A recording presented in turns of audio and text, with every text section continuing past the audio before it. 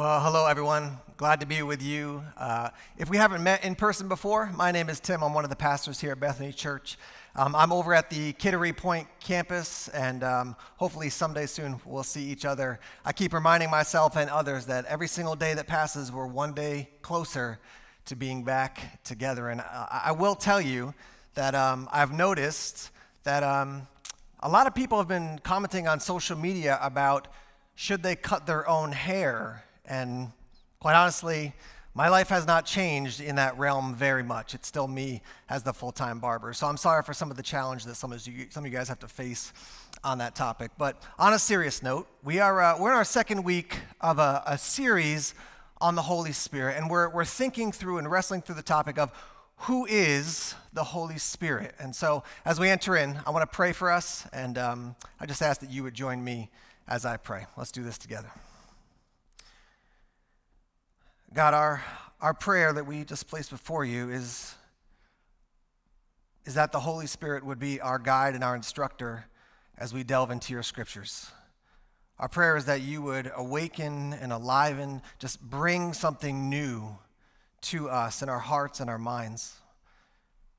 God, I feel like I regularly pray this prayer, but it's a consistent one that we need, that we wouldn't just learn a little bit more, but that we'd be changed by your word through the power of your Spirit this very day.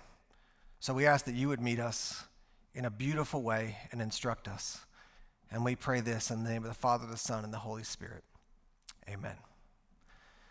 So in this series on the Holy Spirit, we want to figure out something about the person of the Holy Spirit. And I thought to do that, probably a good place to start would be by giving us just a core theology of who is the Holy Spirit. And when the Bible talks about God, as you dig into the scriptures more and more, you see that God reveals himself as a Trinitarian God, as one God in three persons. And the way that theologians often talk about this is they say God is one in essence and three in person. One in essence, three in person. So God is one, but he's three distinct persons. He is Father, he is Son, and he is Holy Spirit. There's a beautiful mystery to this, and yet there is some truth, and actually quite a bit of truth we can glean from the scripture as we dig into this topic of the Holy Spirit. Now, depending on the circles in which you run, when the words Holy Spirit come up, that may be something that you're very familiar with. There are other churches that don't seem to talk much about the Holy Spirit.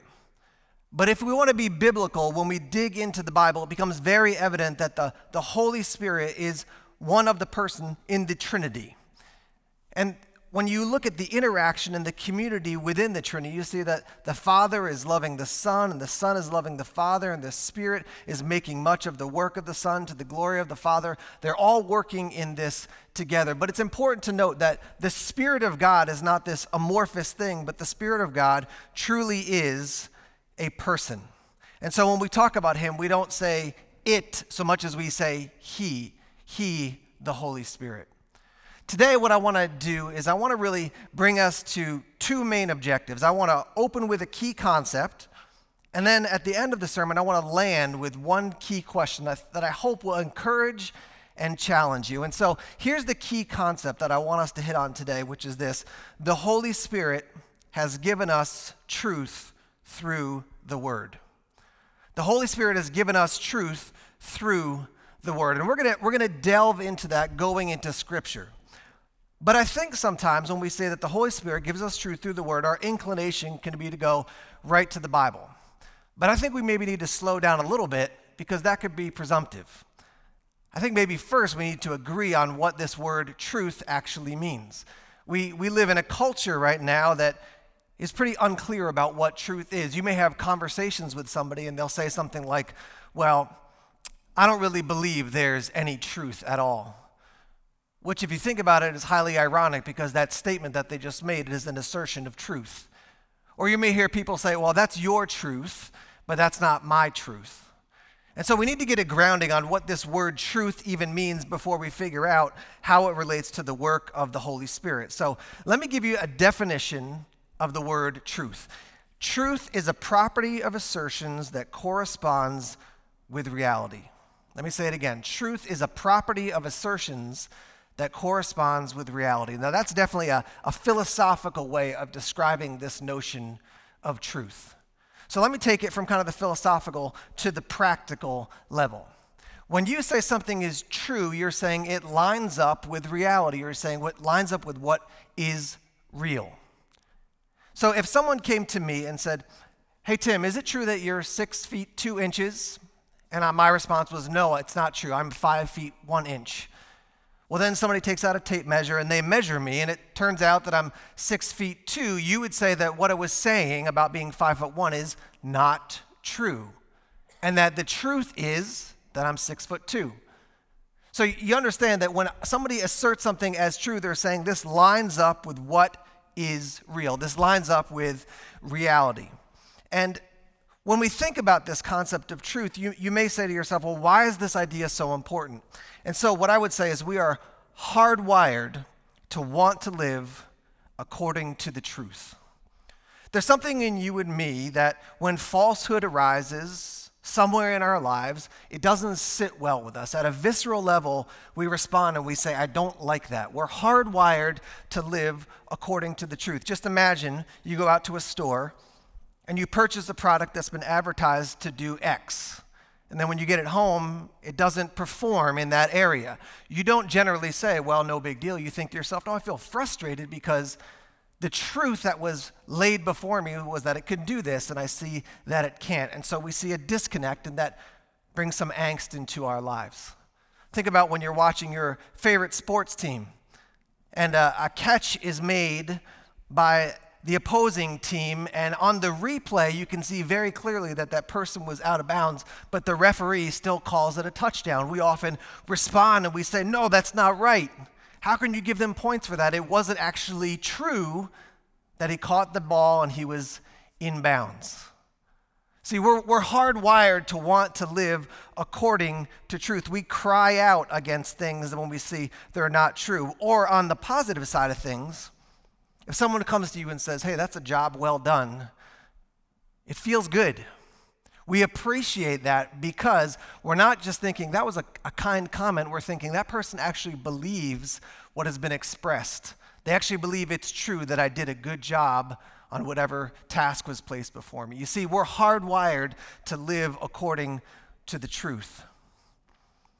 And what a gift it is that the Holy Spirit has given us truth through the Word. We're going to delve into the scripture in a moment, but let's just pause for a minute. If my assertion as described and explained in the Bible, if it's true that the Holy Spirit has given us truth through the Word, we should just pause and be thankful. We don't have to wander through this life wondering what is the truth. We don't have to wander through this life wondering, is there any truth at all? No, God has given us truth through His Word so that we can live, back to our definition, according to reality, according to what is real. So I want to look at a passage to open up here in the book of 2 Timothy chapter 3. If you've got your Bible open there, you can turn with me, and we're going to look at 2 Timothy chapter 3 and a handful of verses there. Now, whenever we study Scripture, we always remember that the context is very important. And so the context for this passage in 2 Timothy chapter 3 is that the Apostle Paul is writing to this young pastor, this young church leader, Timothy. And he's encouraging him in his leadership. And as he's doing that, he's identifying to Timothy some of the challenges going on in the culture. And then in particular, he notes to Timothy that some other people have infiltrated the church and they're bringing things into his congregation that are not going to help lead the congregation into the life that God desires for them. So 2 Timothy and chapter 3 is this passage, and let's look at some of the descriptors given of the times and of these false teachers. Paul says this, but understand this, in the last days there will come times of difficulty, for people will be lovers of self, lovers of money, proud and arrogant, abusive, disobedient to their parents, ungrateful, unholy, heartless, unappeasable, slanderous, without self-control, brutal, not loving good. The list continues. Treacherous, reckless, swollen with conceit, lovers of pleasure rather than lovers of God, having the appearance of godliness but denying its power. And then he says, avoid such people. For among them are those who creep into your households and they capture women burdened with sins and led astray by various passions, always learning and never able to arrive at a knowledge of the truth. Paul's trying to encourage Timothy because these people have come into the midst of what's going on in his local church, and they're starting to lead people astray. And so Paul gives us this list of all these challenges that are going on. But in verse 10, he lands and then he starts to turn the corner. After he's listed all the trouble that's happening in the culture, that's happening with these false teachers, he then says to Timothy, I want you to think a little bit differently. In verse 10, he says these first two words. He says, you, however. And so what Paul's going to say there is going to be a contrast to what he's just laid out. You have all this controversy, all this trouble, but you, Timothy, however, I want you to do something different. I want you to live differently than what you see. Timothy, don't be like these men. Timothy, don't be like the cultures. And then Paul says, you have followed my teaching from the scriptures. Notice here that Paul says, here's the trouble, and the answer is to go back to the scriptures. He says, you followed what I've taught you, but it's not just Paul's ideas. The source of his truth, the source of the facts and information he's bringing to Timothy is the scriptures. And then down in verse 16, as he describes the scriptures, he says, all scripture is breathed out by God and profitable for teaching, for reproof, for correction, and for training in righteousness, that the man of God may be complete, equipped for every good work. So Paul lays out this argument, and it kind of goes like this. Here's the culture, and here's these controversial teachers. And I want you to be different, Timothy. I want you to live according to the scriptures that I brought to you. And by the way, Timothy, those scriptures are breathed out by God, and they're effective for many things. He lists some of the benefits of these scriptures. He says that it's good for teaching, reproof, correction, for training in righteousness. So God has given us his word to teach us, to show us what the truth is. He's given us his word to reprove and help us correct ourselves to move away from sin. He's given us his word to train us in righteousness so that we can be equipped for every good work that is in front of us. We have all the tools we need to live the life God desires for us. Now, if you've been connected to Bethany Church for any amount of time, you know we're a church that is rooted in the scripture. I just want to share with you one brief experience I had where I saw that come to the forefront even more than I already knew. I saw it in a deeply personal way. Back in, I think it was 2013, I was being ordained to become a pastor here at the church. And Pastor Dirk was heading up my ordination committee. And so what happened was every other week for about an hour and a half or 2 hours, I would sit down with this committee and they would just grill me with questions, question after question after question. And what they were looking for was to say, am I handling the Word of God accurately? Do I know the Word of God enough well to respond to the challenges that will come before me as someone who could be a pastor in this church? You see, we love and value the scripture, not just because it's an interesting book, but we believe it's God's truth given to us, and that truth came to us, has power and authority, and it came through the work of the Holy Spirit. Now, this passage here again says that, verse 16, all scripture is breathed out by God. I want you to notice it says the word all. It doesn't say some scripture. It doesn't say the scriptures that I like. It doesn't say the scriptures that I can apply to my life pretty effectively, but avoid the other ones. It says all of Scripture is breathed out by God. And we've already talked about what it's effective to do. This language of breathed out Scripture takes us back to the book of Genesis. It takes us back to this idea that the Spirit of God is hovering over the darkness, and the Spirit of God represents this life and this vitality and this essence. And when the first human beings are made, life is breathed into them. The Greek word that you would use for this would be pneumos, and in particular, this word is theopneustos, which is the only time it's used in Scripture, that God has breathed out something in this way, and it's into the Scriptures and the authority of Scripture there.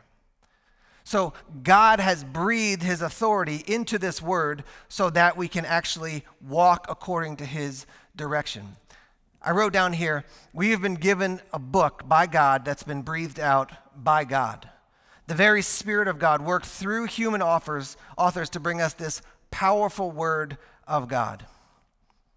We have a Holy Spirit-made, power-filled Word of God. And it doesn't just tell us 10 ways to have a better life, it tells us what is true.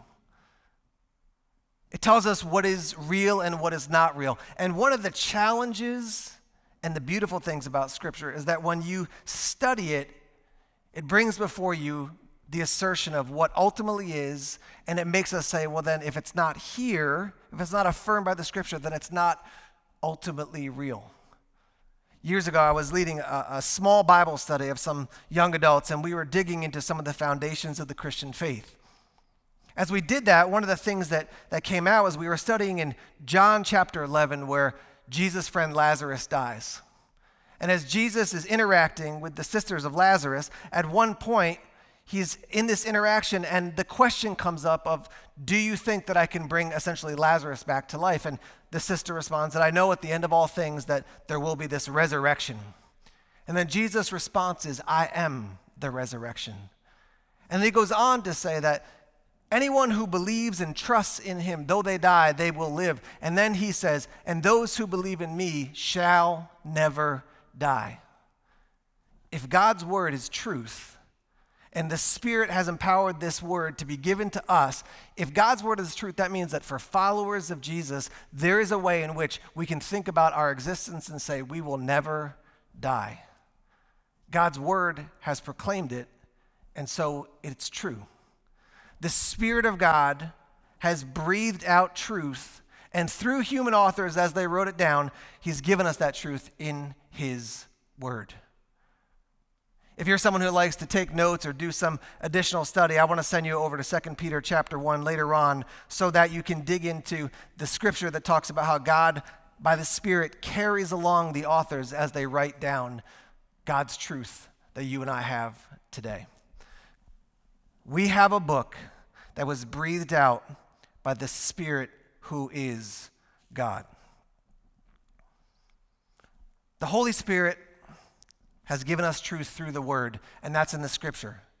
But it's not just in the scripture that we see this come to life. If you have your Bible, you can turn over to the Gospel of John in chapter 1. It's a really interesting passage because as you start to read it, you'll see that this idea of the word is not abstract and distant. It actually comes to life in a very real way. Listen to these words from the Gospel of John in chapter 1 in the first verse. It says, in the beginning was the Word, and the Word was with God, and the Word was God. Now, John could have easily written, in the beginning was the Word, and the Word was a friend of God, or the Word knew about God. But John asserts here, in the beginning was the Word was with God, and the Word was God. There's something significant about the Word being God. If you jump down to verse 14, it says, and the Word became flesh and dwelt among us. You see, the Word of God is, yes, this written word that the Holy Spirit has given to us, but not long into the Gospel of John, we see that Jesus Christ himself is called the Word of God made flesh. And in the same way that the Spirit of God, by power and authority, brings us this written word, the Spirit of God anointed and empowered Jesus for his earthly ministry.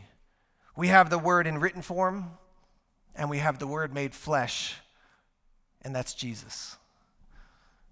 When you follow the life of Jesus, you'll see that at the beginning of his earthly ministry, when he starts to travel and preach and teach, he goes to John the Baptist to be baptized. In Matthew chapter 3, that story is told, and when John is there with Jesus and he baptizes him, something beautiful happens that's a picture of this authority given by the Spirit of God to Jesus to send him out into his ministry. John the Baptist baptizes Jesus, and then it says this, and when Jesus was baptized, immediately he came up from the water, and behold, the heavens were open, and he saw the Spirit of God descending like a dove and coming to rest on him. And behold, a voice from heaven, this said, this is my beloved Son, with whom I am well pleased. You see, God could have given us just the word in this written book, but he also gave us the Word made flesh.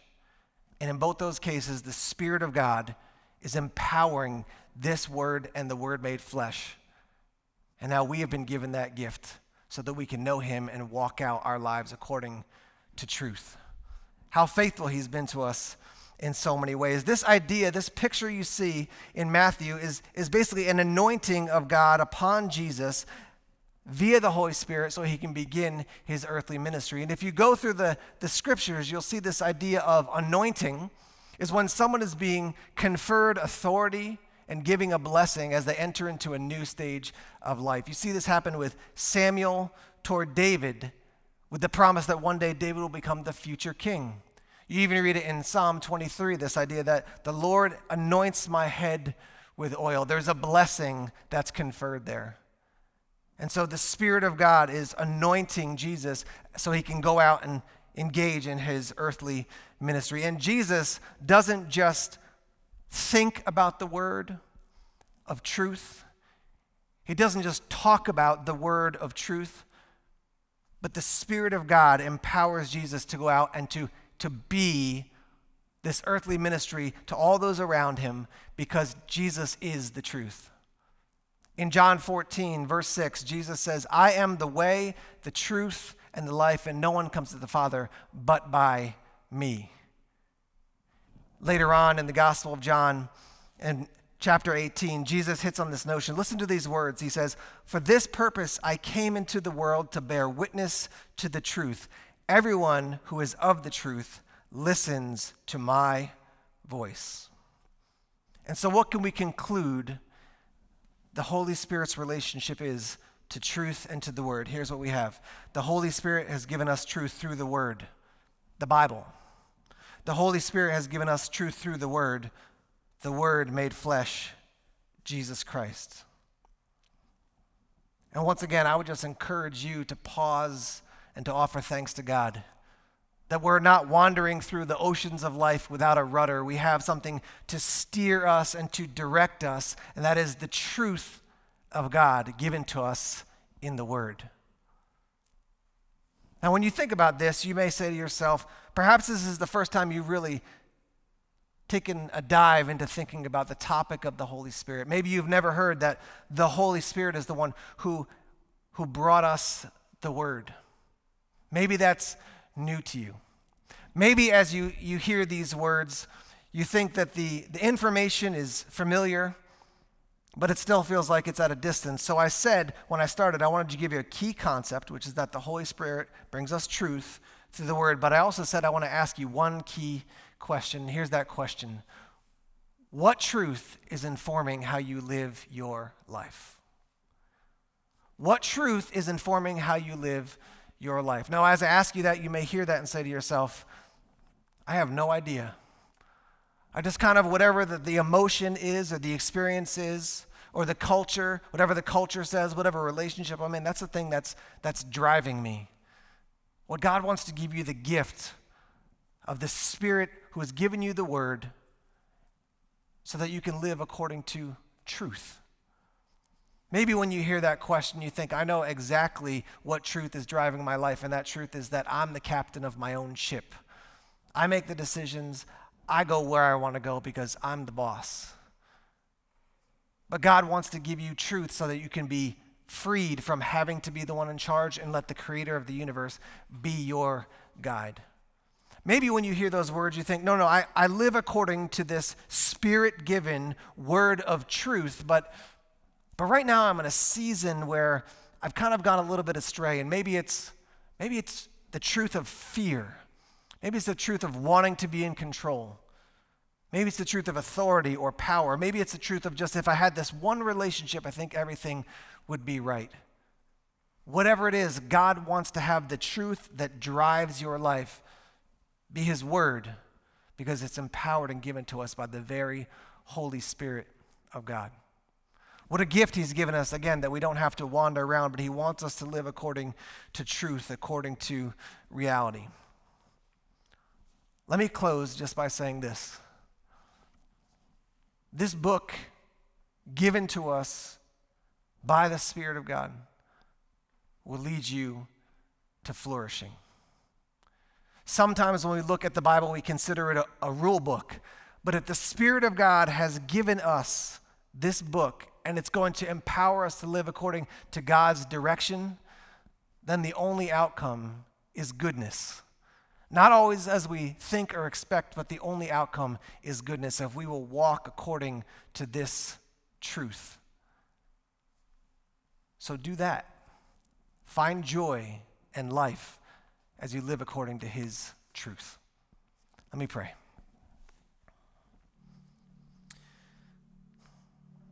God, we just confess to you that walking out your Holy Spirit-given truth that we see in this book and modeling our lives after the Word made flesh, the truth brought to life, Jesus Christ, that's hard to do. And so we ask that you would encourage us. We ask that you'd give us courage to turn from things that are not true and to live according to the truth. We ask that even in this moment of being separated from one another physically, that you'd send people into our lives to bless us, to encourage us, to give us words of affirmation so that we could walk this life out that you've laid before us. God, if your Holy Spirit has given us truth in this scripture, if your Holy Spirit empowered Jesus for his earthly ministry, then we do well to abide by it. So give us the ability to do so a little bit more today and tomorrow and the next day, to the glory of your name and for the joy of our own hearts. And we pray this in Jesus' name. Amen.